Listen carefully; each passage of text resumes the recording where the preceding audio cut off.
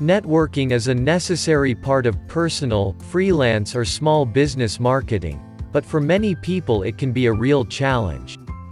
For some, even the word networking evokes feelings of fear, self-doubt and has them wanting to run for the hills. But if you want to get ahead, you do need to get out there, overcome your fears and be confident in selling yourself, your products or services. With the new year stretching out ahead of us, full of networking opportunities ripe for the picking, now is the perfect time to brush up on your skills and give your confidence a boost. Below are 5 networking tips to boost your skills and confidence.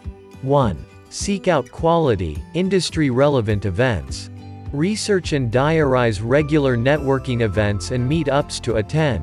Make sure that the events you select are relevant to your industry.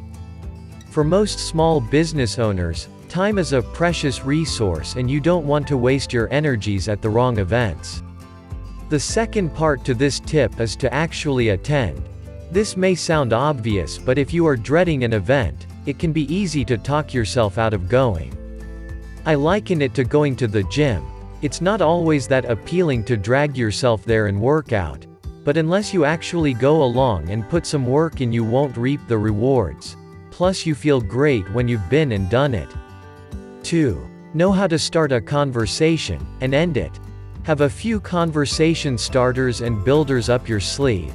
Feeling tongue-tied in a room full of strangers won't do anything to boost your confidence or sell your business.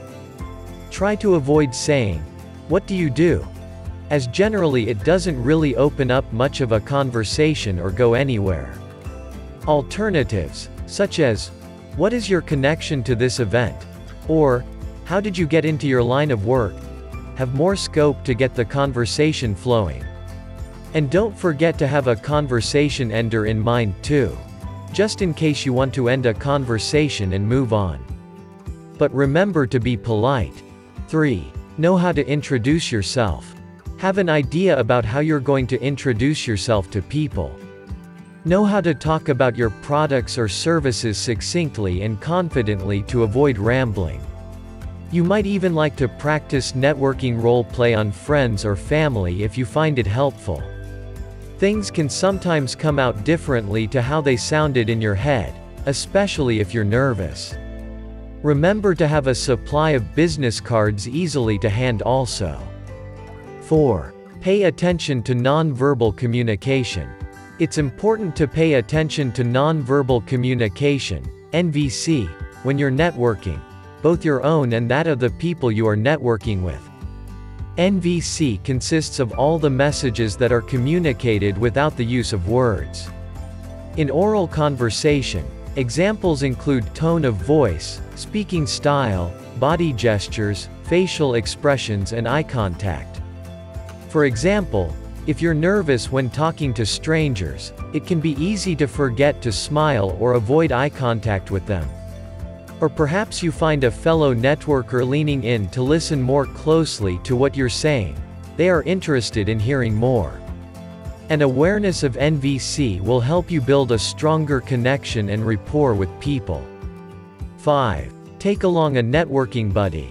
If you're a networking newbie, why not take along a networking buddy to your first couple of events or meetups? If having a familiar face there helps you to feel more comfortable while you're finding your feet with it all, then that can only be a good thing. Make sure you do still try and move around the room though and chat to new people. Try not to be a limpet to your buddy, otherwise you won't get much from the networking opportunity.